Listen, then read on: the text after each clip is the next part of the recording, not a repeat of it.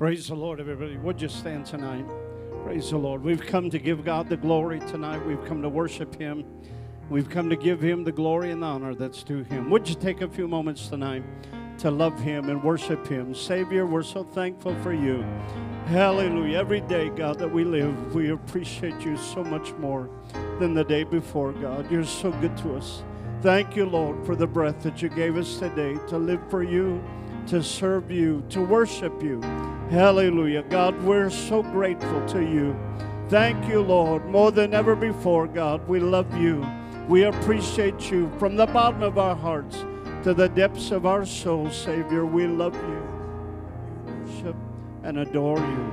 Hallelujah. Let's sing. Let's love the Lord tonight with all of our heart, mind, soul, and strength. Would you love Him as we sing tonight? I love You. I love You.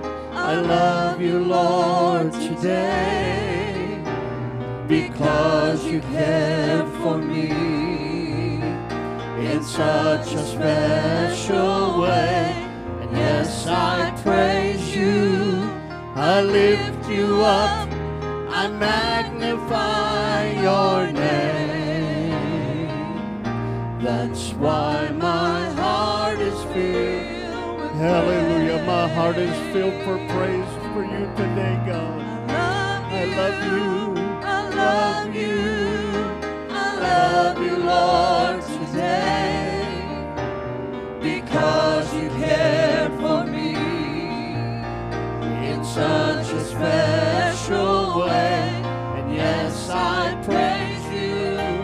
I lift You up. I magnify Your name. That's why my heart is filled with praise. My heart, my mind, my soul belongs to You.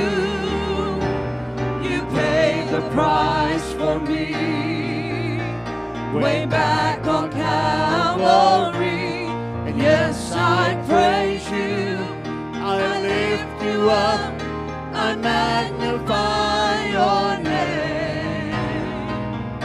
That's why my heart is filled with praise. Oh, I love You, Lord. My heart is filled with praise. I love You. I love You, Lord. I love You, Lord, today, because You care for me in such a special way. Yes, I praise You. I lift You up. I magnify Your name. That's why my heart is filled with praise. Oh, yes. My heart, my mind, my soul belongs to You. You paid the price for me way back on Calvary. Yes, I praise You. I lift You up. I magnify Your name. That's why my heart is filled with praise. Sing it again as you love Him. My heart, my mind, my soul, it belongs to You, God. Yes. To You. You paid the price for me way back on Calvary. Yes, I praise You. I lift You up. I magnify Your name. That's why my heart is filled with praise. Oh, yes. Oh, yes. I love You. I love You. I love You, Lord, today, because You cared for me in such a special way. Yes, I praise You. I lift You up. I magnify Your name. That's why my heart is filled with praise. From your heart tonight, would you love him? Hallelujah. Would you give him praise tonight? Truly, he's worthy. Savior, I love you. I love you. I love you. Thank you, Lord. You paid the price a long time ago, God, that we could feel what we feel in our hearts. Thank you, Lord. You've been so good to us. I want to magnify you tonight, Lord. Hallelujah.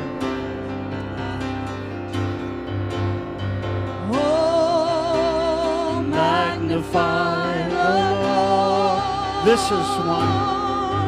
For he is worthy to be praised. Do you feel that way today? Hallelujah. Oh, magnify the Lord,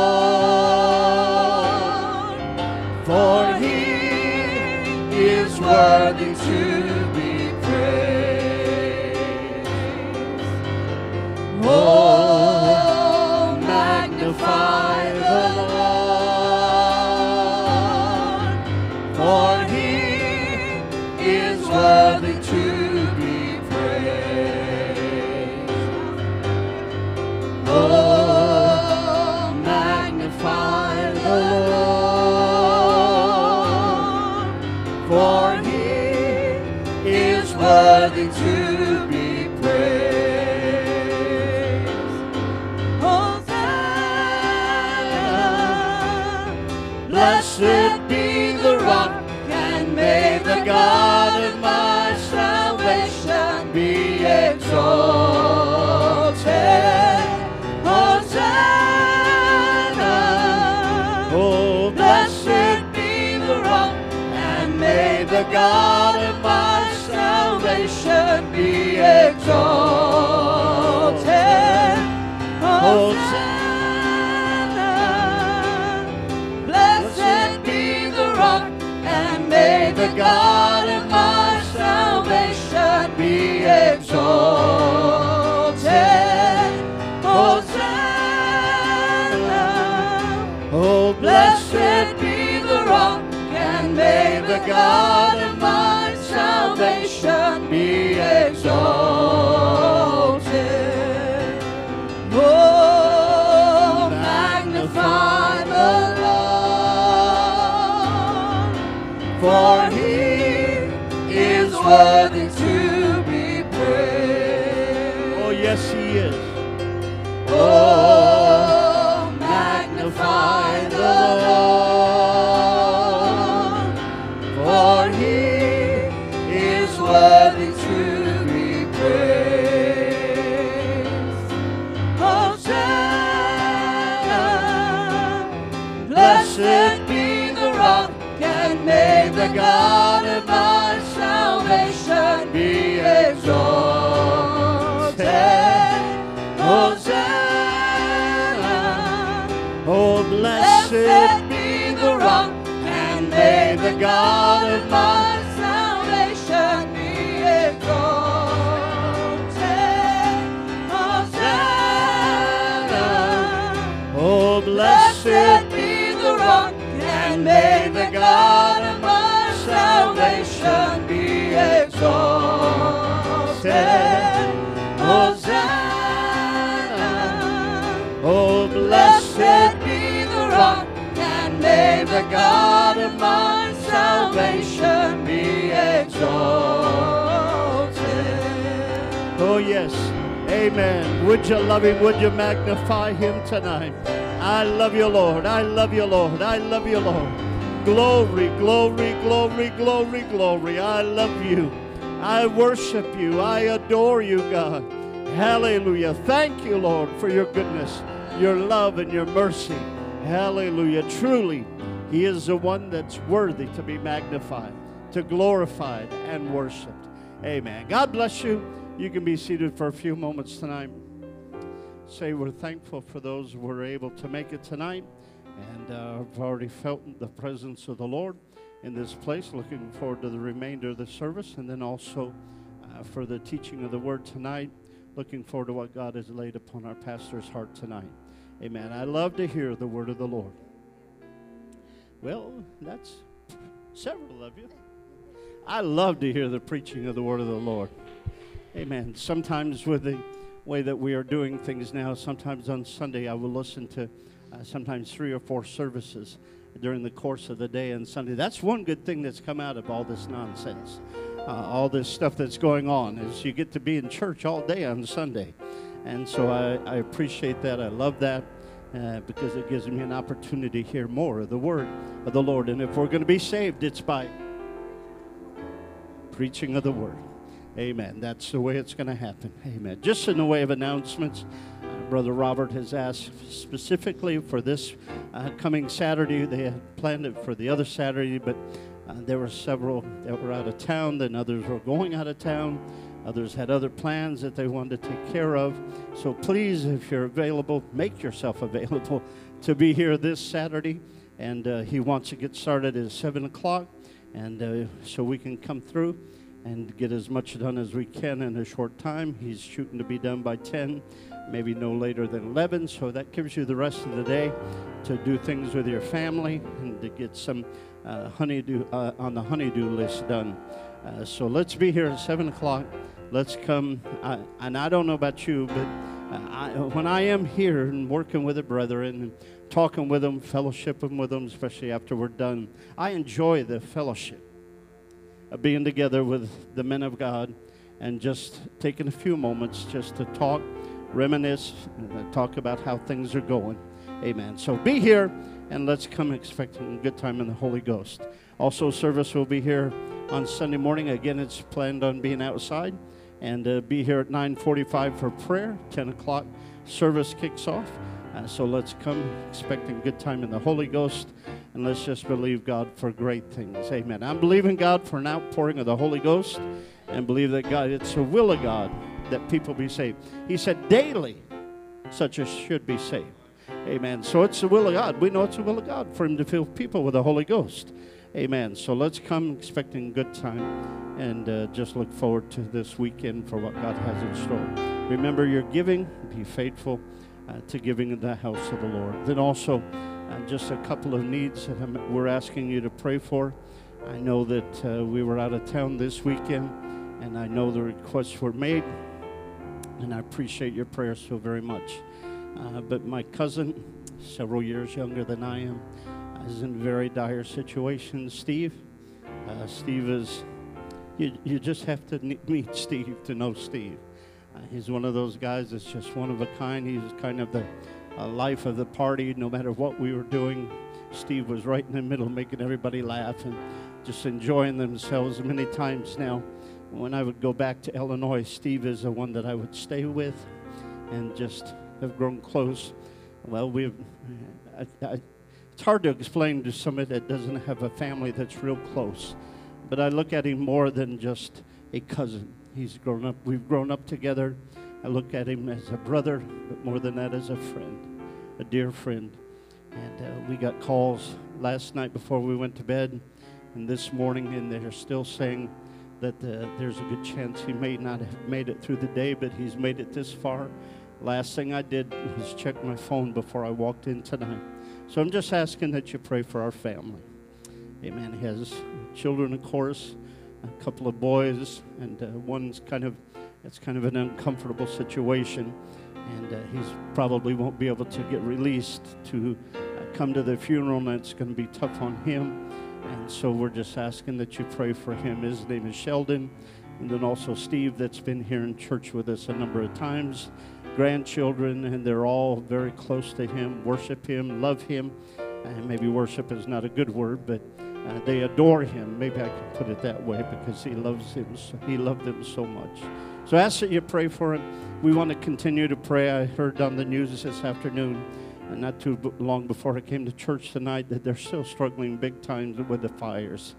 They still don't have them anywhere near under control. It's a very serious situation, and it seems like there's more and more damage, that you hear the reports of all the houses and lives that have been destroyed by this fire, misplaced and displaced, and then just all of the things that are going on surrounding that. Pray for those that are battling the fires, and then also let's continue to pray that people that have been affected by the coronavirus, that God will touch them and He will be with them and heal them. Do you have a need tonight?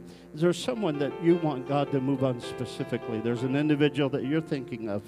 Amen. I want you to have that individual in your mind as we begin to pray tonight. Let's take a few moments to pray for these needs. Would you pray?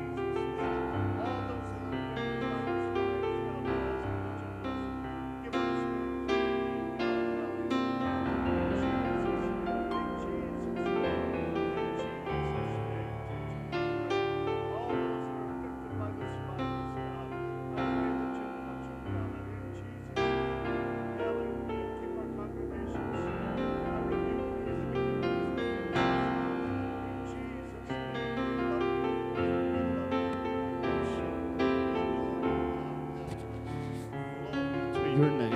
Hallelujah. Let's sing another good chorus as we turn the service to Pastor. I lean on you, Lord. Oh, yes. I lean on you, Lord, for the strength that I need. I lean on you when I don't know just what to do. I got the faith you're gonna see me through. You'll supply my every need. I lean. Oh, I believe it tonight. He'll supply your every need. I lean on you, Lord. Oh, yes. I lean on you, Lord, for the strength that I need. I lean on you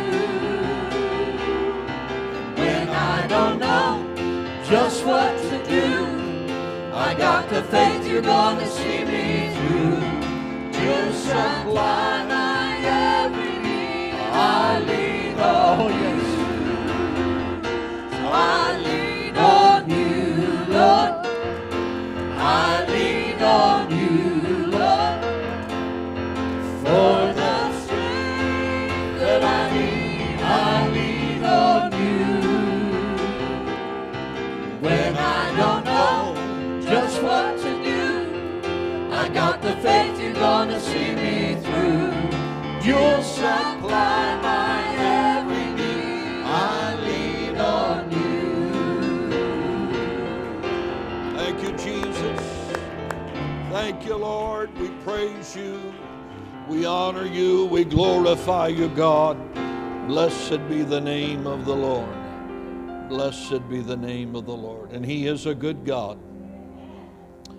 He is a good God. Amen.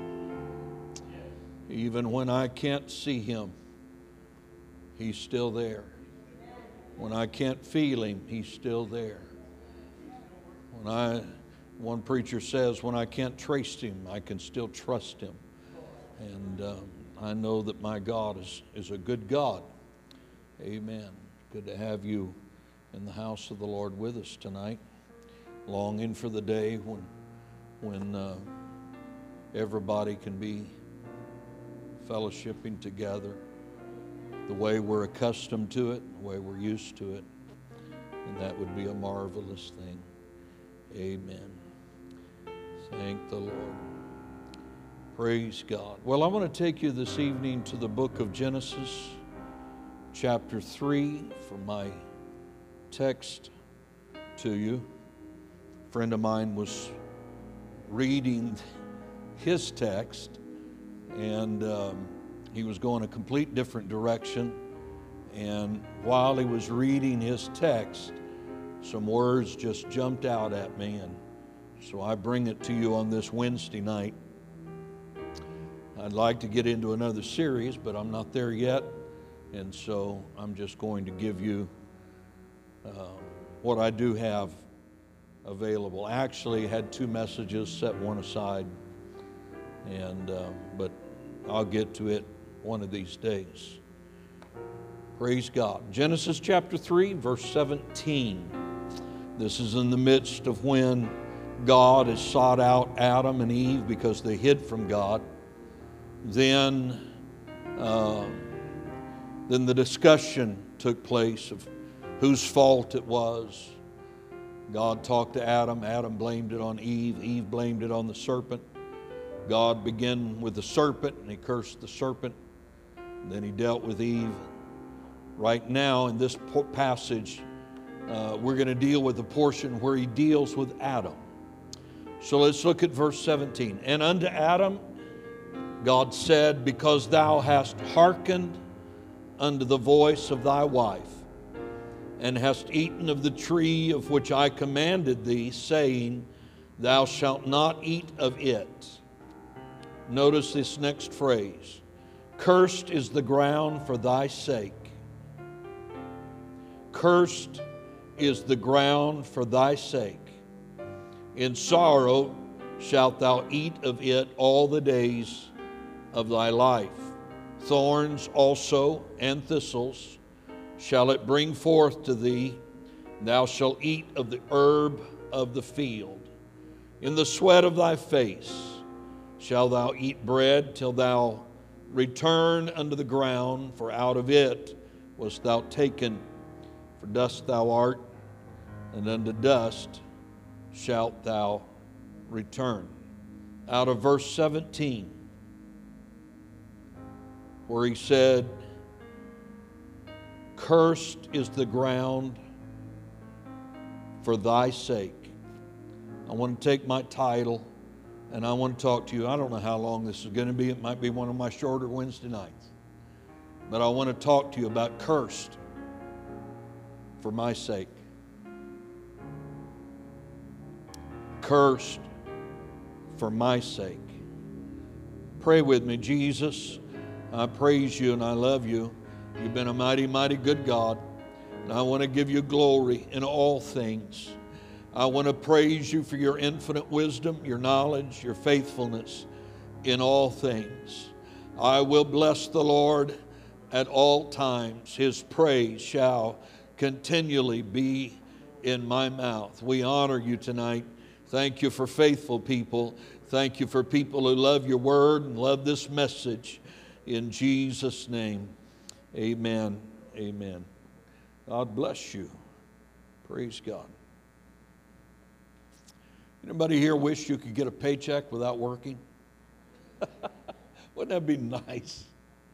You know, you just dream of being rich, where you could live life luxuriously, maybe own one of those big ocean-going yachts, sail around the world, get yourself one of those expensive airplanes and ride in luxury, go to Paris and eat lunch.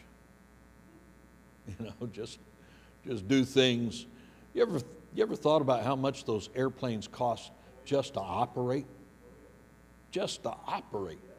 I was reading the other day where somebody had a private jet, just like one of the passenger jets, you know, is one of the world's largest private jets, cost them $700,000 an hour to operate.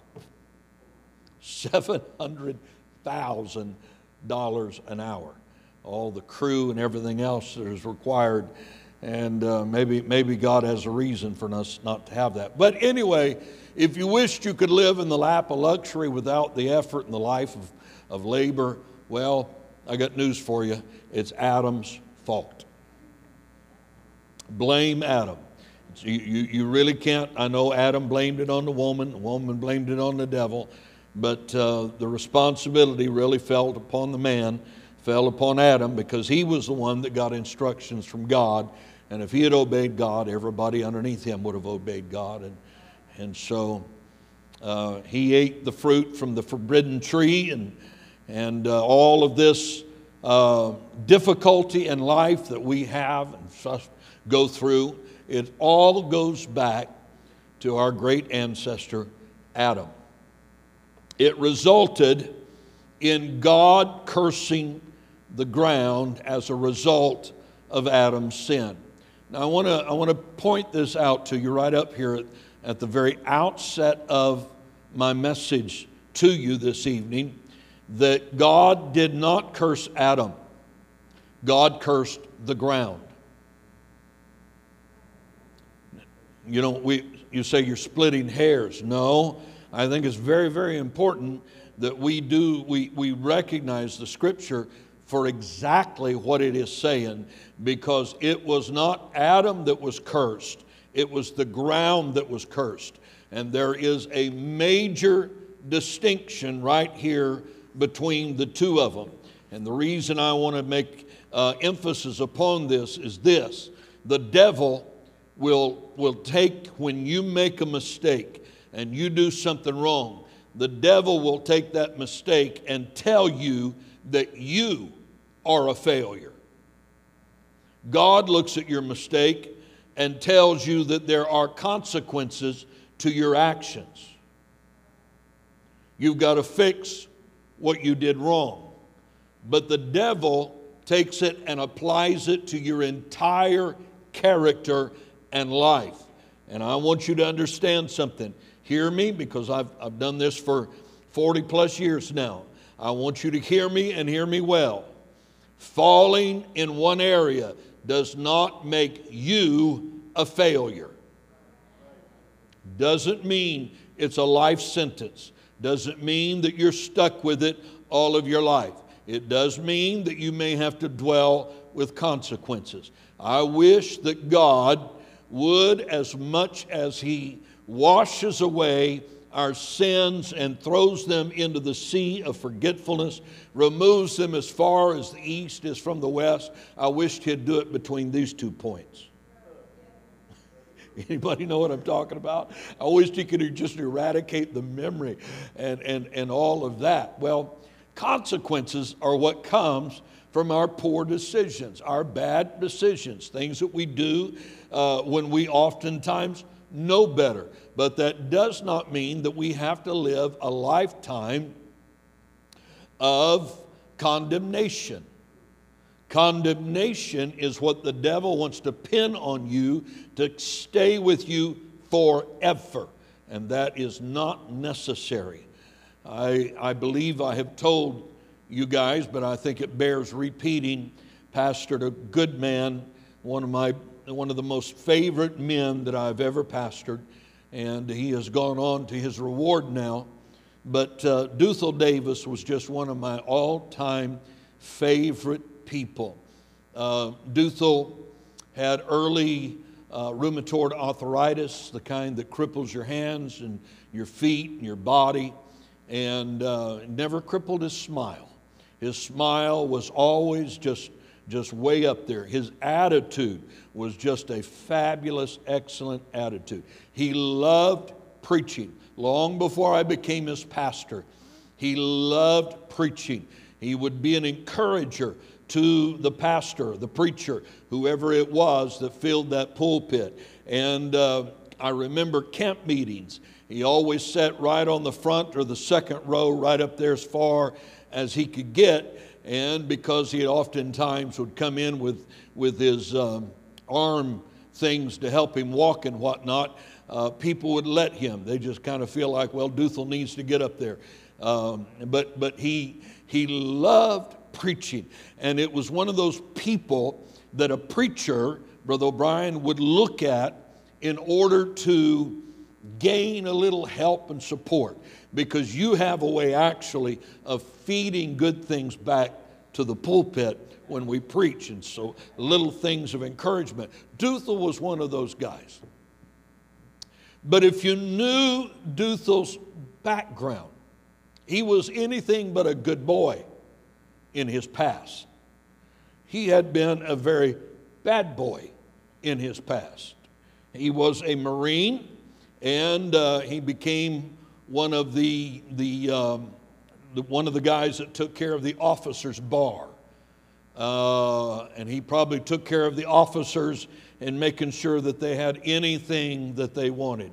He was a very immoral man. He was a very ungodly man. But there was a time that he went back and to Mississippi, and Richard Hurd was the evangelist preaching. He preached a revival. Richard Hurd, back in those years, preached a lot of hellfire. He preached a lot of the judgments of God and the return of the Lord. And it got a hold of Duthel, and Duthel went to the altar and he prayed through. Now, when I say he prayed through, I'm not talking about he prayed through and he took 6 years to get over his past, to get rid of his addictions and all of that kind of stuff. When God forgave Duthel and filled him with the Holy Ghost, God delivered him right then from those things that he had been doing. And he turned his back on that lifestyle. And he became a dear saint of God. When he got this arthritis, this crippling arthritis, you would have thought that somehow, you know how so many people, they're always full of complaints. You know, how are you feeling? You don't ask that question to some people, but not unless you got a couple hours to waste. Because they're going to unload on you. They're going to tell you all the troubles. Duthel never did that. He always had a smile and was full of jokes and full of positive things, but he hurt every day of his life. He was in pain, but he told me, he said, Brother Bodie, I don't pray for God to take my arthritis away. He said, I feel like God gave this to me to remind me of what kind of life I lived in the past and what I have done. And I want to take it as a gift to remind me and to keep me to where I ought to be in living for God. I wish that spirit and that attitude could get into so many other people, because so many times when we make a little boo-boo, we do something wrong, the devil wants to take it and use it somehow against us to keep us away from the church, to keep us away from living for God, to do those kind of things. And if God has to bring correction and God brings upon us the consequences of our actions, unfortunately, too many people get mad at God for it. God, why did you let this happen to me? Not realizing that what they may suffer through may be that God's way of cursing some things for your sake. Not cursing you. Let's get that down well. Not cursing you. I am not cursed. I am blessed of the Lord. I may have to deal with stuff, but I am not cursed. Are you with me tonight? You understand what I'm telling you? I want to take you to Psalms 119. And most of you know that Psalms 119 is broken down into 8 verses apiece. Everyone starting with a letter of the Hebrew alphabet. And actually, you and I can't see it because we can't read Hebrew in the original language it was written in. But in the original language, the Greek or the Hebrew letter that starts the section is also the first letter of every one of those verses.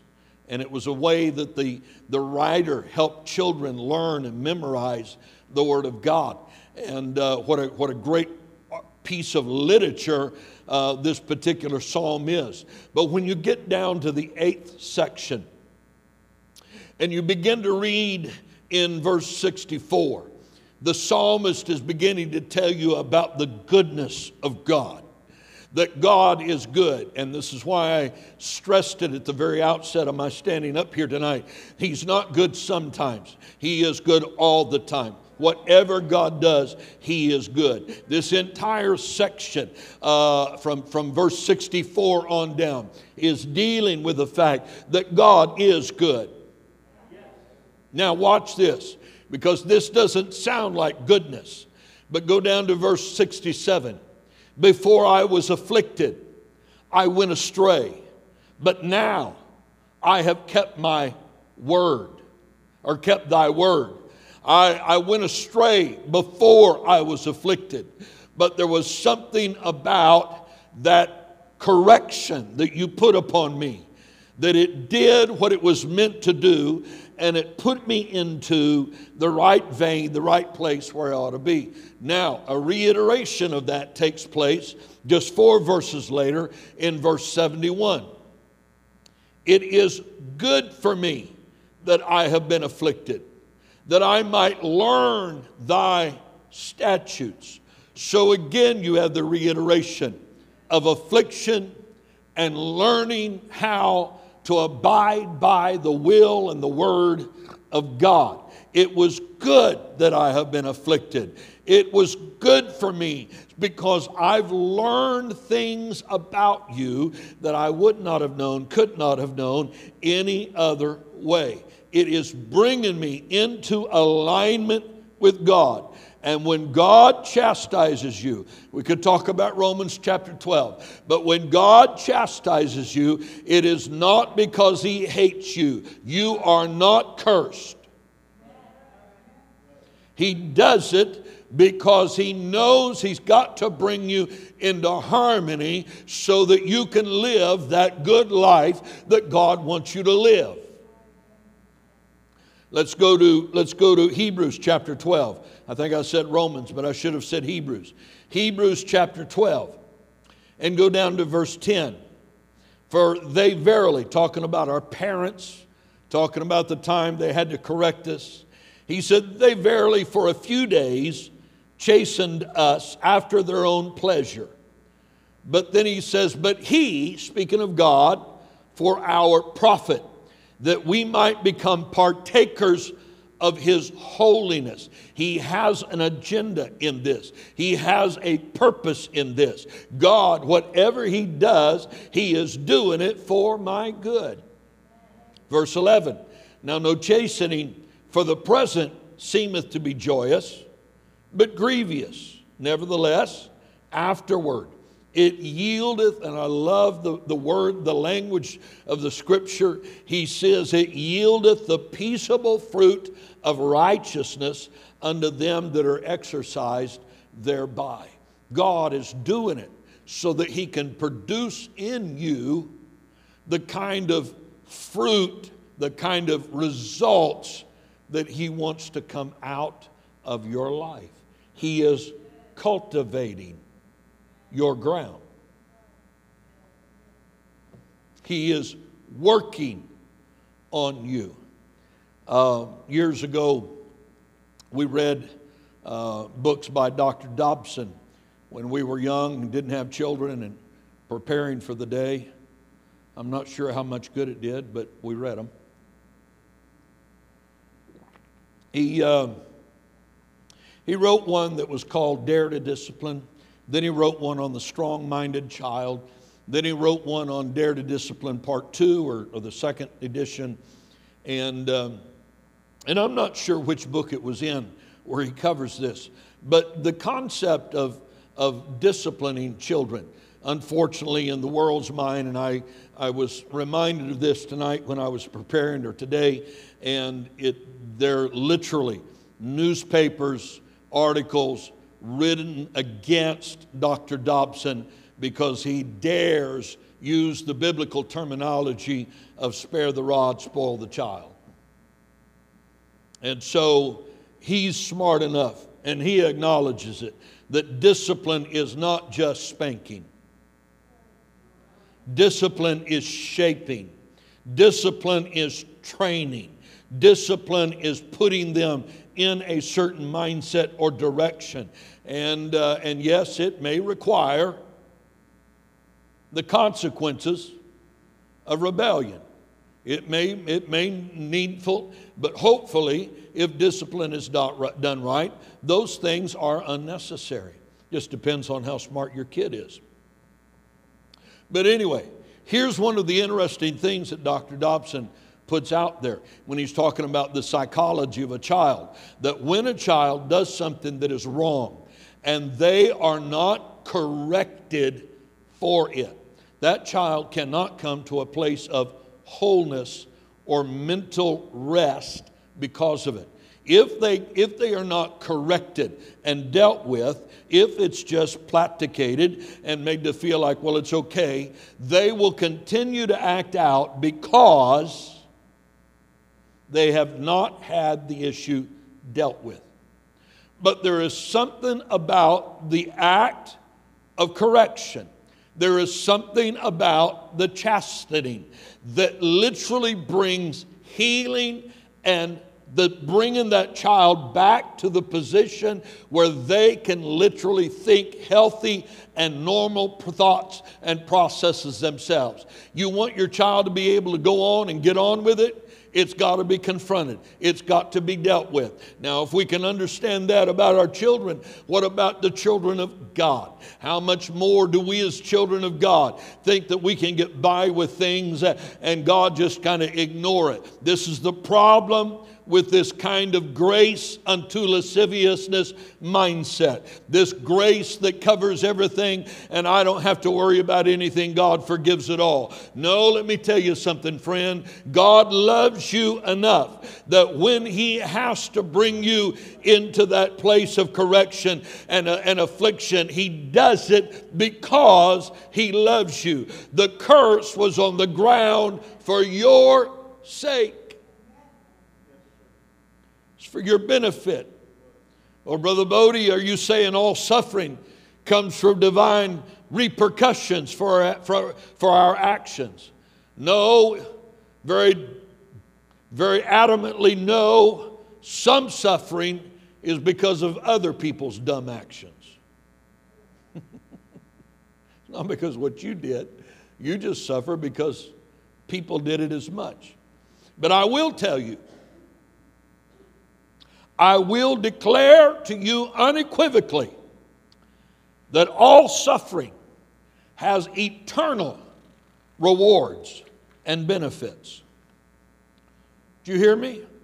Not some, all. All of it is for our good. If you believe the book of Romans chapter 8, all things are for our good, then friend, you should have no problem being able to trust God and say, God, I know that you are doing whatever I go through. You're doing it for my sake. I'm telling you, the ground was cursed for Adam's sake. If Adam had not had that labor, he would have forever been in a place of hopelessness and sorrow. But God allowed him to have something to have to deal with so that he could come to a place of feeling good about himself. Now watch this. Go back to the book of Romans. Take your Bible and follow with me. It's a fabulous section of scriptures. Go to verse 18. It's not the only time I've dealt with this verse lately. I love it. It's one of my main verses. For I reckon that the sufferings of this present time are not worthy to be compared to the glory which shall be revealed in us. Somebody shout glory. That's an encouraging scripture, friend.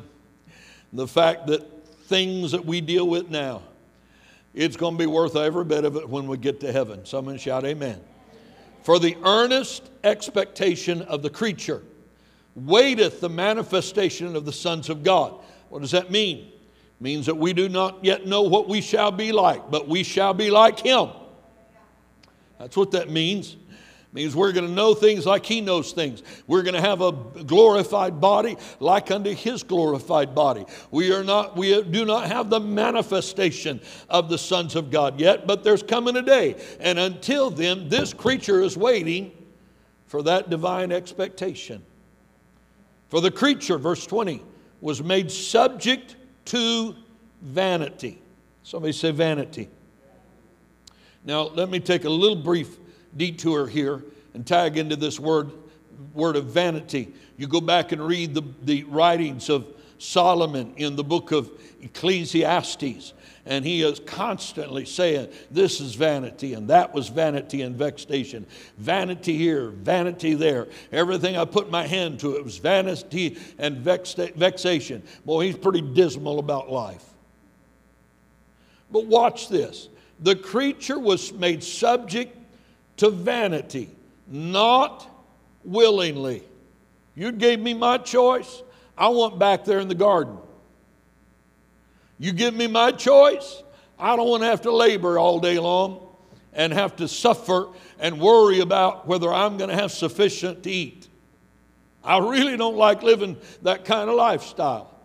I wished I had a maid cooking me stuff, a nice chef where I could lay out what kind of meals I want, not have to worry where the money's coming from. That'd be nice, I think. But anyway, the creature was made subject to vanity not willingly, but by reason of him who subjected the same in hope. If you're looking at your scripture, I hope you really catch on to what he is saying here, because he made us subject to this vanity and vexation. We didn't want to do it, but he did it because he subjected the same in hope. Somebody say in hope.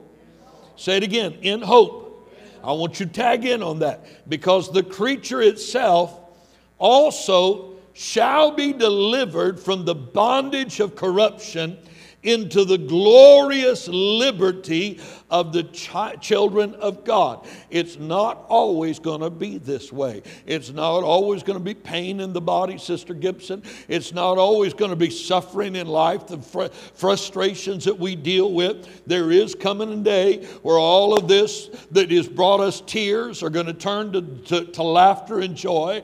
The only tears that is in heaven are the tears that have been bottled up, and they are to remind God of the suffering we went through. But friend, there's not going to be any free-flowing tears.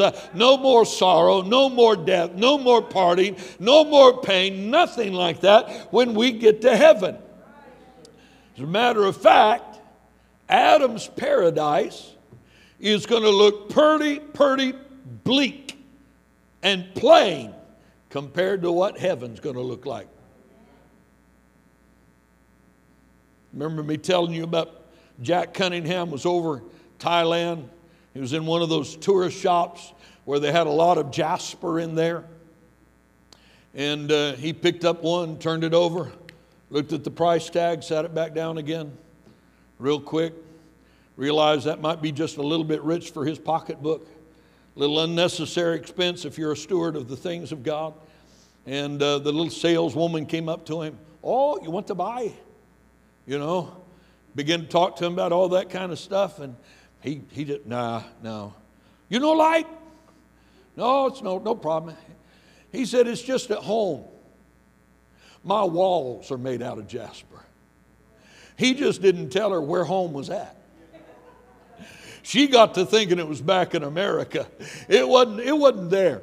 It's when we get to walk on those streets of gold and we get those beautiful, whatever God has got for us to dwell in. I'm telling you, it's going to defy the description. It's going to be greater than anything that we can comprehend or imagine when we get over there. You talk about the glorious liberty. Friend, we're going to take off bodies of corruption. We're going to take off the things of this world, and we are going to become like Him. Adam and Eve in the garden knew no death. No pain, no aging, no sags, no laugh lines, no spare tires. They didn't know any of that kind of stuff. They didn't know indigestion. They didn't know all that kind of junk. All they knew was, what tree we're going to eat from today? I'd like to know what it looked like. I'd like to know what it was like. All of that in the garden, and we don't know how long they stayed in the garden. Scripture doesn't tell us how long they dwelt in the garden. But the moment they ate of the fruit, the tree of knowledge of good and evil, death entered into the world. Their pain started. Their agony started. They found out what thorns and thistles feel like. She found out what childbirth is like. Just about like a man with the flu. Horrible. Things that sorrow of death and sorrow of all of those things that came upon them. But I want to tell you, as there's coming a day, we're going to take off the bodies of this corruption. And we're going to take on His glorified body. And oh friend, it's going to be great when we get there. Pay attention to this line of divine logic. There are arguments of logic. X, X, X, and so you can arrive at this. Watch what God says here when Paul is writing the book of Romans. Romans chapter 5. I'm going to go down to verse 3 for save a little time. And he says, not only so, talking about glory, but he says, not only so, but we glory in tribulations also. The curse, somebody say the curse, was for my sake. We glory in tribulations. That is a paradox that is hard for a lot of people to wrap their minds around. But I want you to have enough confidence that whatever you suffer under, whatever tribulations we go through, God's got a plan and He has a design with it. And I trust Him and He's going to do all right with it. Watch it. We glory in tribulations also, knowing that tribulation worketh patience. And patience produces experience. And experience produces hope. And hope maketh not ashamed, because of the love of God that is shed abroad in our hearts by the Holy Ghost, which is given unto us. He puts it down there. He starts with tribulation. He ends up with hope. He starts with pain and suffering. He ends up with joy. He starts out with all kinds of agony, and he ends up with something that can give you confidence and peace, and everything's going to be all right. Somebody shout amen. Because the curse was put there for my sake. I'm not cursed. It's the world I live in that is cursed. But God did it. I go to that scripture. You remember the time the children of Israel went into the land of Canaan, the period of time that we refer to as the conquest of Canaan. They went in there. They obeyed God at the first city, mostly outside of that one idiot by the name of Achan. And he stole some things and got everybody in trouble for it, because you don't do sin and not have consequences. But you know, Jericho, the walls fell. Great victory took place. Ai, right after that, great sorrow because of the disobedience of sin. And the Lord is showing us the typology that even after great victories, if there's somebody that is willfully doing things that are wrong, it will impact all of us. So your sin affects the rest. Be careful, because your sin is not a private sin. It affects public people, other people. And from there, they went over and they began to take cities. The dividing up of the lots to where each one of the tribes had a certain section that they were to inhabit. Now, when they went there to inhabit, the major cities, the major part of Canaan was already accomplished. As Israel fought it as a whole, they intimidated the land. They put out their might in the land. They showed them what they could do. But then it was left up to each tribe to go in and drive out the inhabitants of their spot of ground. Unfortunately, many of the tribes did not do it. Scripture over and again says, but they did not drive out and they puts it like that.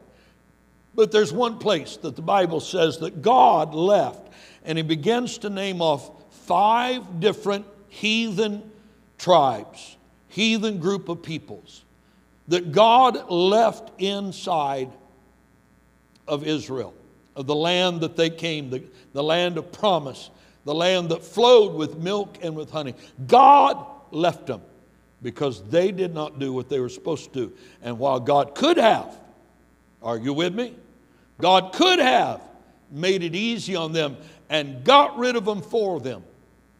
God left them, the Scripture said. And then He explains Himself. He said to teach the children to war.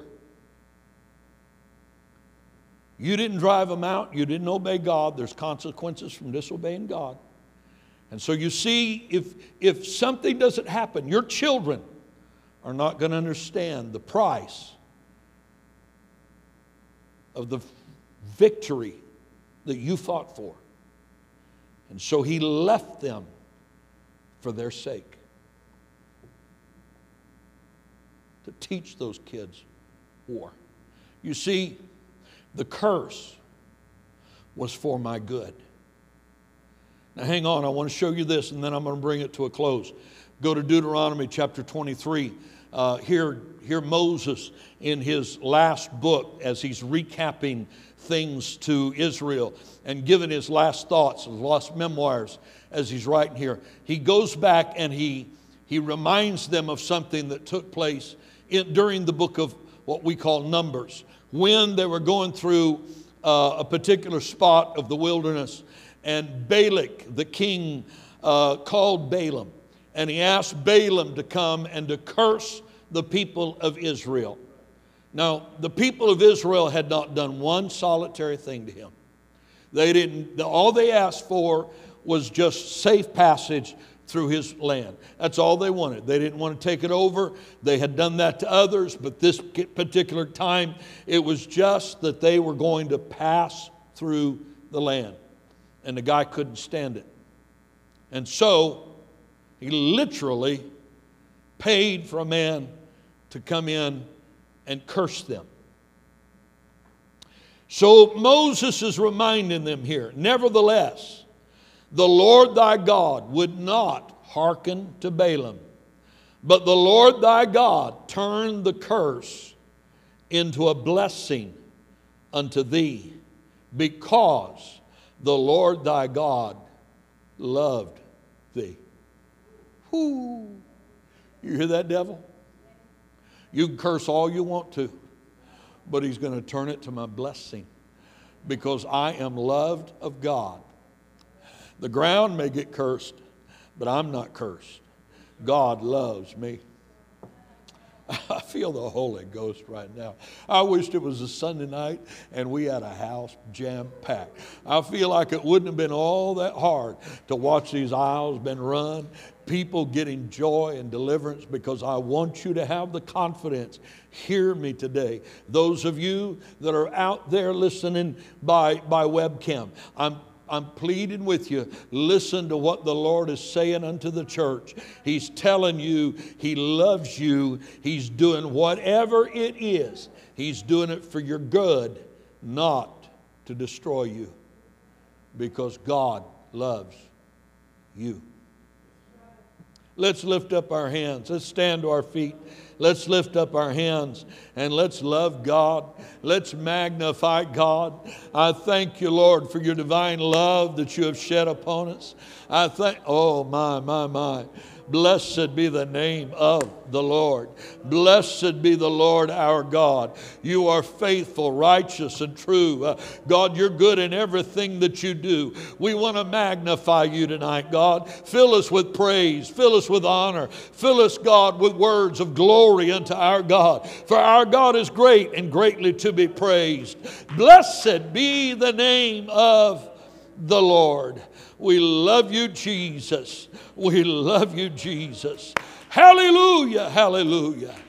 Amen. And let the church say, amen. Say it again. Amen. God bless you. We love you. Thank you for being here on this Wednesday night. You're dismissed in Jesus' name.